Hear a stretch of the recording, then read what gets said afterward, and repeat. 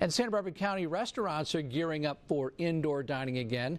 News Channel reporter Patricia Martellotti has a preview of what that will look like.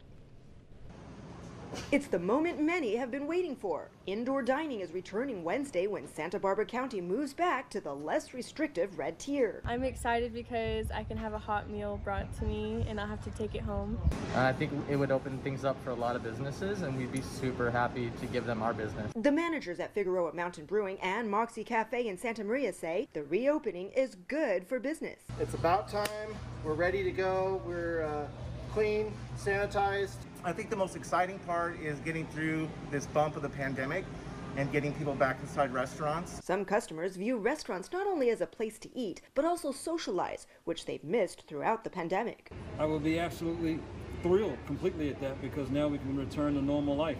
Well, managers here at Moxie Cafe say they're thrilled to open their services indoors. They plan to continue following all health protocols, including maintaining a 6 feet distance between their tables. Guests should wear masks at all times except for when they're eating, and our sanitation protocols are in place. What are your plans tomorrow night? Well, it's also St. Patrick's Day tomorrow night, so that's the perfect opportunity to go and sit inside and get served a nice meal, maybe a drink, and just feel a little more, as we've all been saying forever, back to normal. In Santa Maria, I'm News Channel reporter Patricia Martellotti.